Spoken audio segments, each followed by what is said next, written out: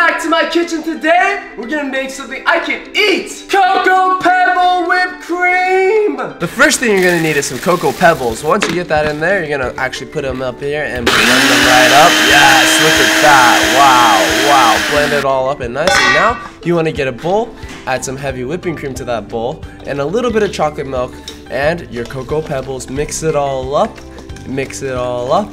Then you want to make sure it's all mixed. You want to pour those Cocoa Pebbles directly into a sieve and just move it around and get the Cocoa Pebbles extract. Trying not to push it too hard, but you have to get the Cocoa Pebbles and heavy whipping cream and chocolate milk through, and eventually you'll get this. You actually want to pour this into your whipped cream maker. If you don't have one of these, you can easily use a whisk, but I like to use a whipped cream maker. Hopefully it works. Beautiful Mars, here it is. Cocoa Pebble whipped cream. Let's hope it works. I'm gonna put a brownie right here. Oh gosh.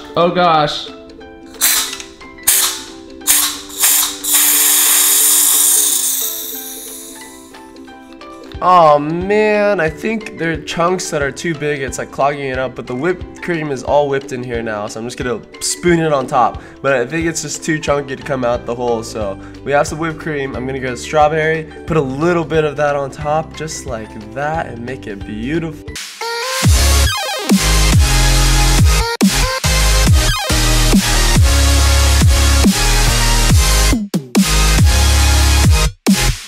Even though I finally strained the Cocoa Pebble and heavy cream mixture, Cocoa Pebble was so finely squished that it just went inside of it still, and it kind of clogged up this hole. It couldn't get out, but I just spooned the whipped cream because this thing whips the whipped cream in here. Like there's a bunch of whipped cream in here. In here, it's all whipped. And I just put it on top of the brownie, so hopefully it still tastes good. First taste test of the Cocoa Pebble whipped cream. Let's see it. There's a little bit of chocolate milk there, a little bit of heavy cream. Let's see if this is worth it.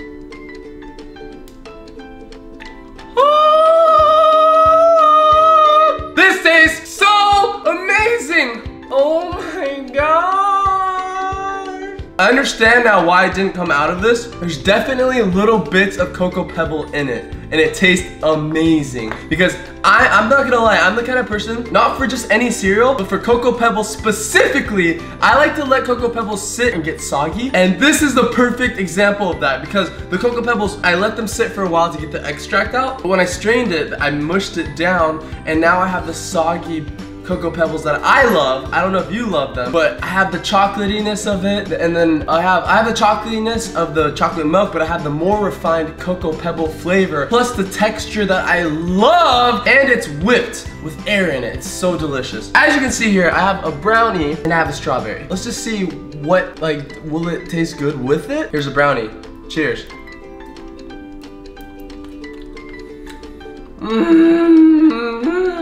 That's so good.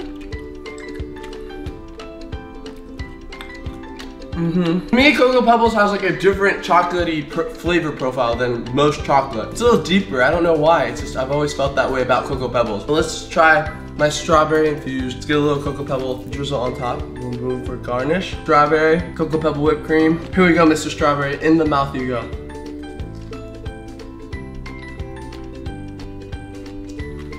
Oh my gosh, that's so good!